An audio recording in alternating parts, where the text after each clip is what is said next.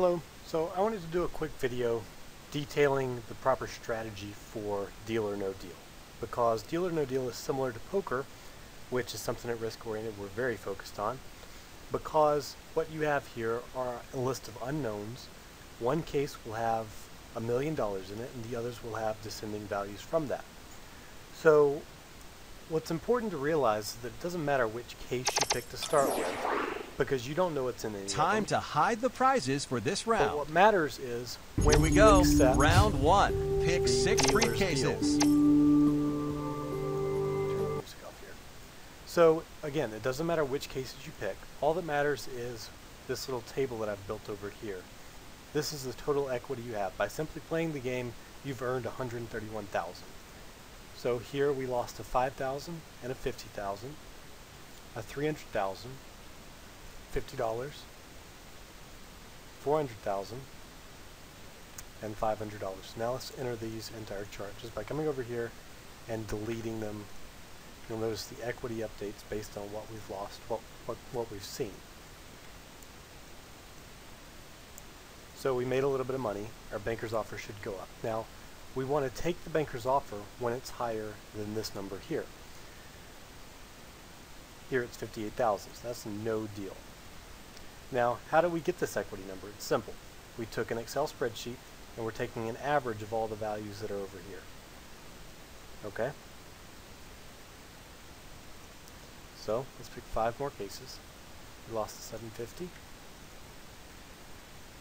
750,000, a million, 400, 300, and now our equity has dropped from about 131 to 60,000. There's nothing we can do about that. The banker's offer is the only choice that we actually have in the matter. Here he's offering $40,000 less than our equity. If we were to take this, we'd actually be costing ourselves $41,000. So we're going to choose no deal.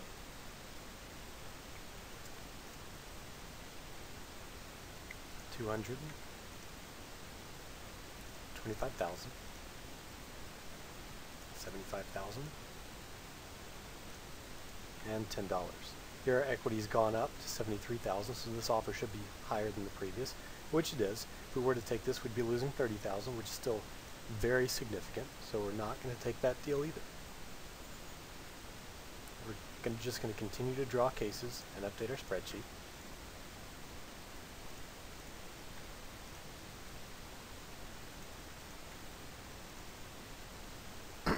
Our equity's dropped to 25,000. He's offering 14,000, which is $10,000 less than our equity, so we're going to decline the deal.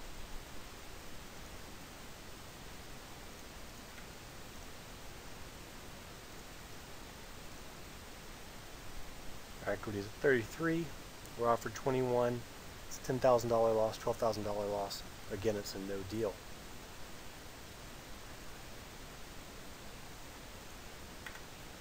Our equity's up to 40,000. They'll probably offer around 30. And there it is. So again, it's less, so we're not going to take the deal. $100. Maybe they'll offer around 40.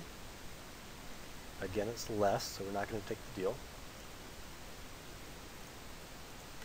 Continuing to just pick random cases. Now he's offering 61,000 of 66,000. What that gives us is an interesting choice. If we were playing for real money, I'm going to decline this for now, but if we were playing for real money, that might be actually a good thing to take, because what we're doing is we're only costing ourselves $5,000 and we're going to make 61,000 guaranteed. So the question is, do you want to risk $61,000 to win 5,000 more? For a lot of people, the answer would be no. This goes back to utility theory, which is a decision theory problem. And at some point, the equity is going to be close enough where you are willing to take a loss. Because here, you may win 200, or you may win $75 or $1.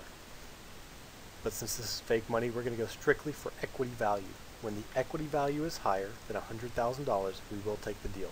Here it's $4,000 less. In a real world situation, I would absolutely take this deal. Unfortunately, he did not offer us a value that was higher than $100,000. Sometimes he does and we take the deal, but in this case it doesn't matter which case you choose. And here we've chosen the correct case. We've won $200,000. And that is how you play Deal or No Deal.